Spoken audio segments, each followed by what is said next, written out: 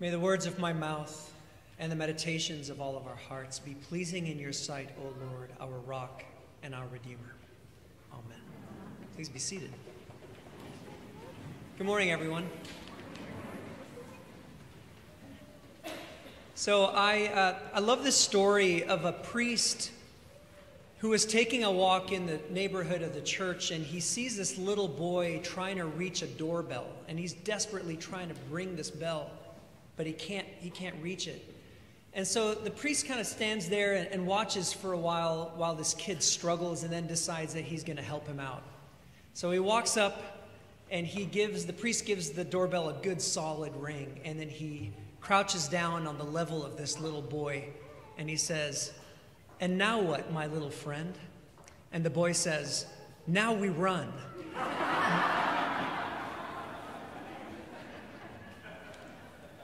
Well, friends, today's the second Sunday of Advent, and if you've been following the Advent devotional that Sarah so artfully put together for us, you'll notice that this whole past week, with the lighting of the first candle, we were remembering specifically the Christian idea and subject of hope.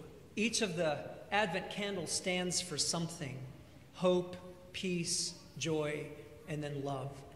Love, right, Sarah? I think so. That's the fourth one. And so I've been this whole week thinking about this idea of hope, kind of reflecting on the questions that Sarah put in the devotional for us, and kind of noticing around me how hope is absorbed, talking about it to the kids and the family.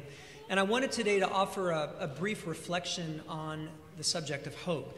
And I just want to tell you up front, there's no way that I can or anyone can do the subject of Christian hope justice in a single sermon. And so I'm going to just offer some thoughts, and I believe that they will stir some things for you to talk about and think about with your loved ones and as you meditate through the remainder of this season. So, hope. In the reading that Rachel so wonderfully read in just a few moments ago, we heard these words from Paul in the letter to the Romans.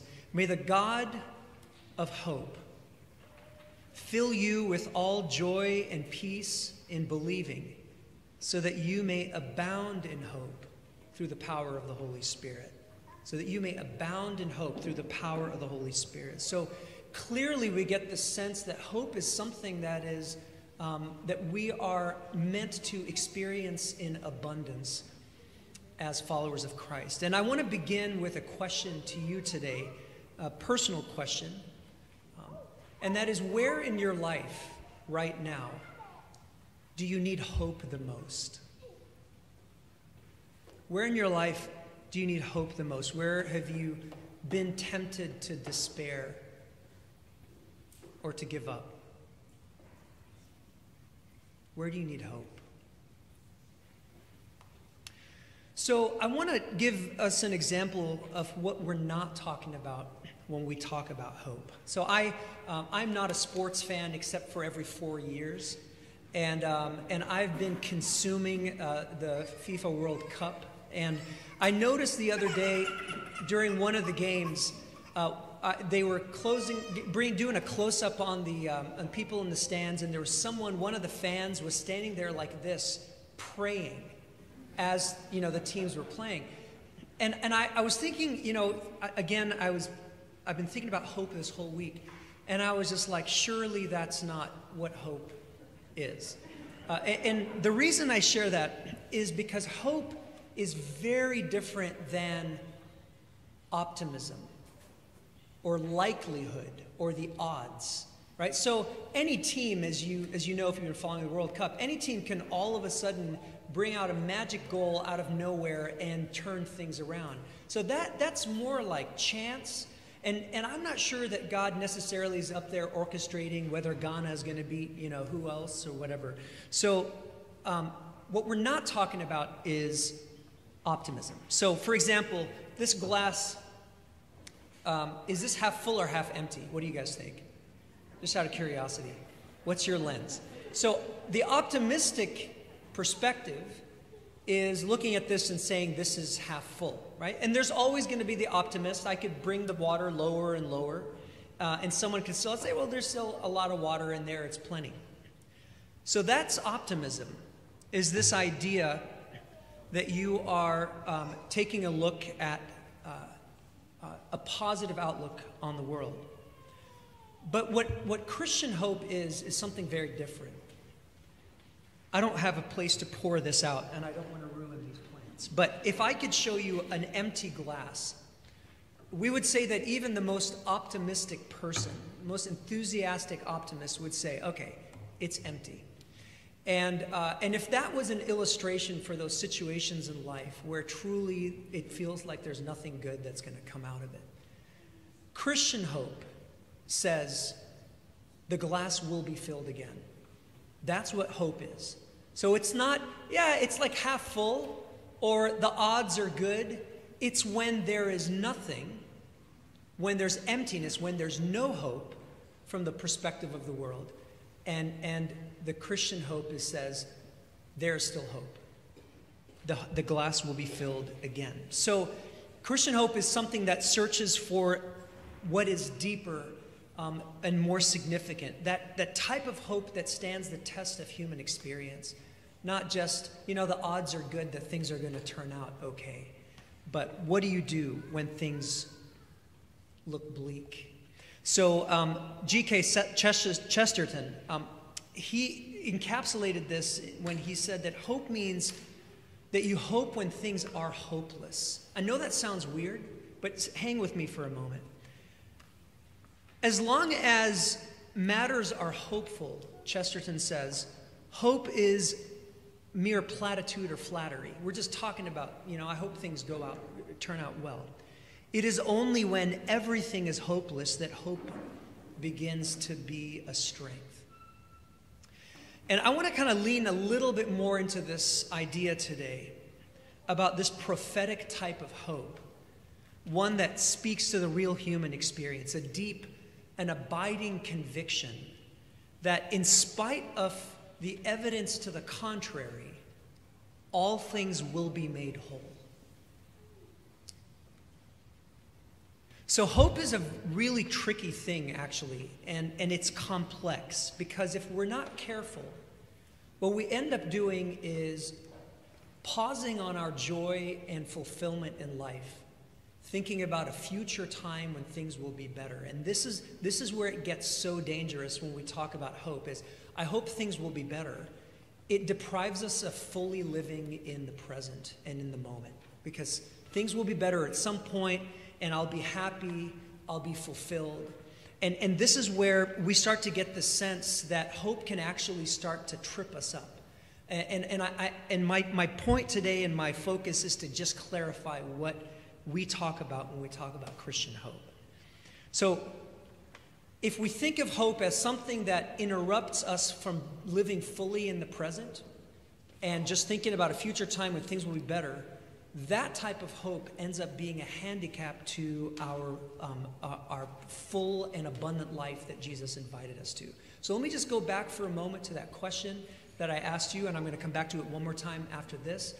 But where in your life could you use hope most? And I want to ask you, in your current circumstance right now, are you in a season of waiting to actually be joyful or feel fulfilled or feel like you're going to live again once what it is that you're waiting for happens? Is that where you are? Because I want to encourage you today to think about hope differently. That hope isn't something that we pause our lives for and lets us to not live in the present because we're waiting for something else. Christian hope is very different. Christian hope, believe it or not, invites us to live even more fully in the present. What do I mean by this? So, kind of the way the world thinks of hope is something has to change in order for me to be fulfilled. That's kind of the way we think of, usually when we think of hope.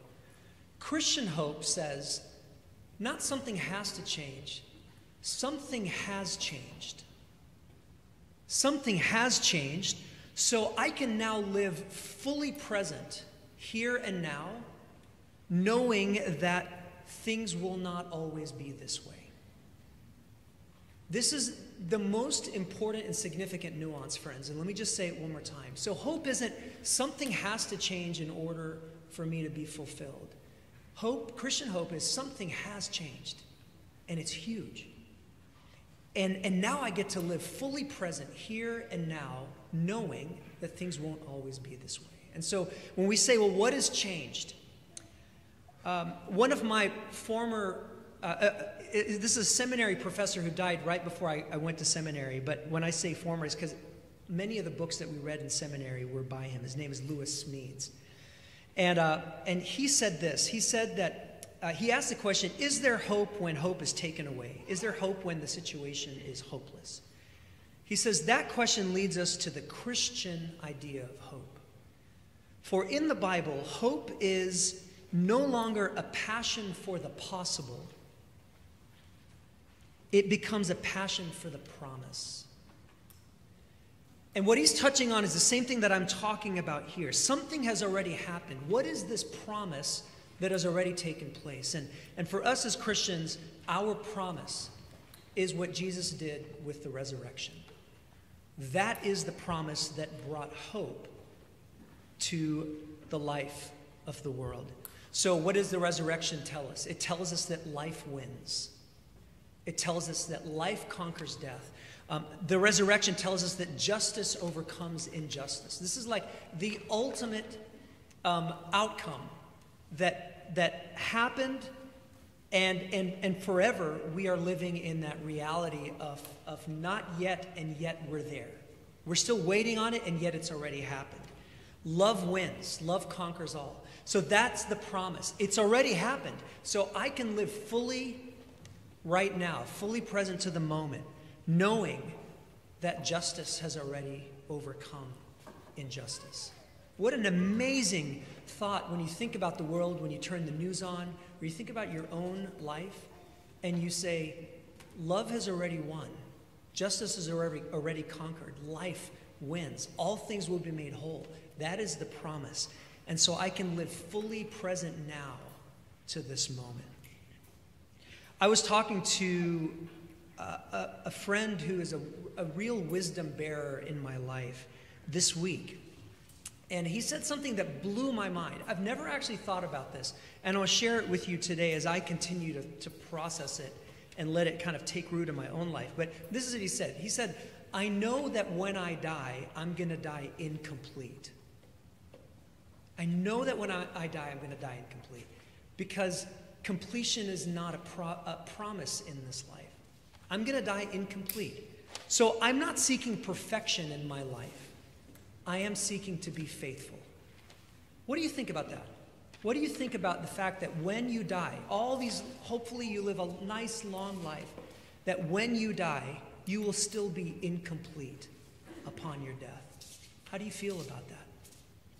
And what does that mean for the way that you live right now? So he says, I'm not seeking perfection. I know I'm always going to be incomplete, always pursuing that sense of completeness, and I'll never actually reach it. And so what I seek to do is to live faithful right now. So where is it in your life that you need hope the most? And what does it mean to stay faithful right now? What does it look like to stay steadfast in hope?